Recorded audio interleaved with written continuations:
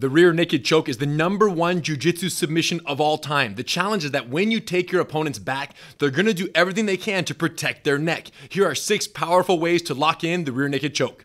#1, elbow strikes. When your opponent tucks their chin, the back of their neck is exposed. Striking the back of their neck with your elbow will cause them to lift their head, opening the opportunity for the choke. For obvious reasons, this is 100% illegal in MMA, but that doesn't mean the family hasn't been using it in challenge matches for nearly 100 years. #2, the bounce. If you don't want to elbow them in the back of the neck, simply take your opponent's face and bounce it against the pavement. When they resist the second or third bounce, their head will arch up and you can sneak right in for the finish. #3, the crossface. If you want to be as gentle and humane as possible, use your arm to drive your opponent's face to one side and then use your other arm to shoot under the chin and into choking position. When the cameras were rolling, Rickson loved this variation because it allowed him to get the job done with the least amount of blood spilled. #4, the fish hook. I didn't think this was a thing until UFC 281 when Michael Chandler actually used it against Dustin Poirier. He literally took his hand and stuck it into Dustin's mouth and pulled up in an attempt to get under the chin with the other hand. Not only is this highly illegal, in this case, it didn't actually work. Bottom line, I would never recommend this because remember, if you're gonna put it in their mouth, you can't blame them for biting it. #5, the neck crank. When you can't get under the chin, you can actually apply the choke on the side of their jaw and use your whole body to crank their neck in a twisting fashion.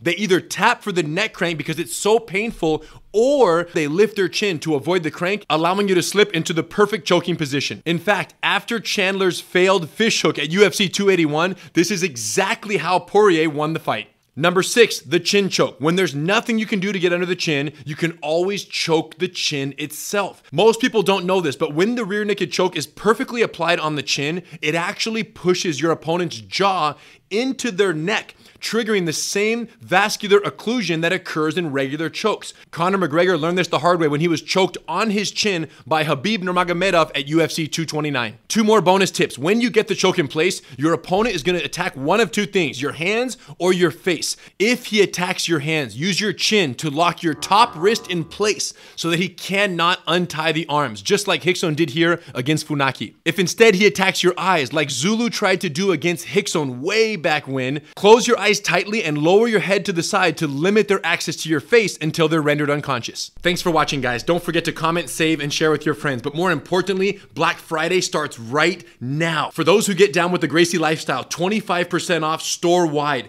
Tons of new apparel, training gear, gis, accessories. This is the biggest sell of the year, so don't miss out. And for those who've been eyeballing any one of the Gracie University online courses, 25% off site-wide there as well, so now is the time to shoot in. Finally, if you're shopping for anyone who doesn't do jiu-jitsu, quickflipapparel.com is the only place to go. With several new colors that just hit the shelves, holiday shopping has never been so easy because nothing says I love you like the comfort, convenience, and convertibility of Quick Flip.